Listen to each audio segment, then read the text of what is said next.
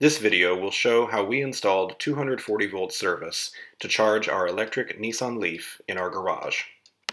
After opening our circuit panel and looking at the availability of space, we saw that there were 5 spaces for more circuit breakers.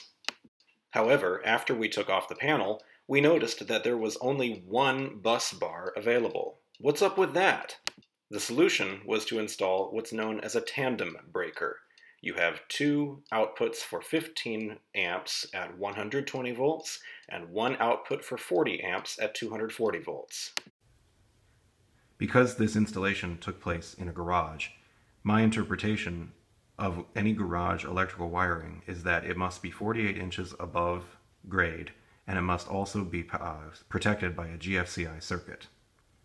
Since there was no room in our main panel for a GFCI breaker, a double pole breaker at 240 volts, we discovered that it was necessary to install a sub-panel where a GFCI breaker could be installed so that if ever there was any sort of a short with the ground, it would automatically trip and the power would go out.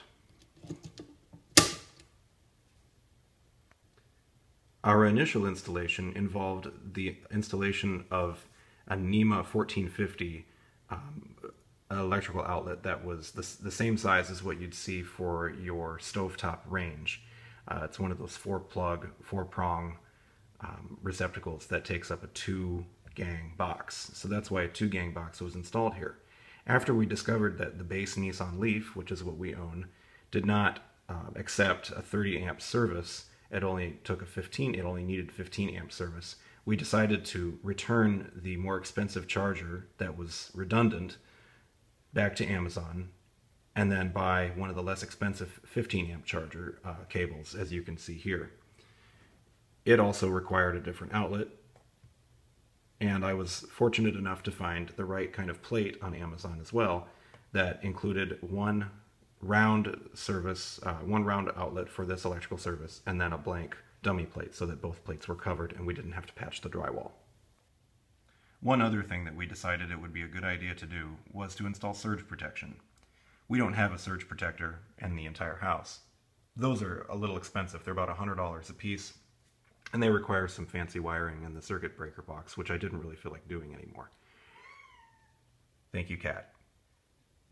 So we opt for this $25, $30 something. They're available at Lowe's. It's a square D adapter that you attach onto the side of a panel, and you wire up the 3 wires, and it just sits there, looks pretty, and has a little green light.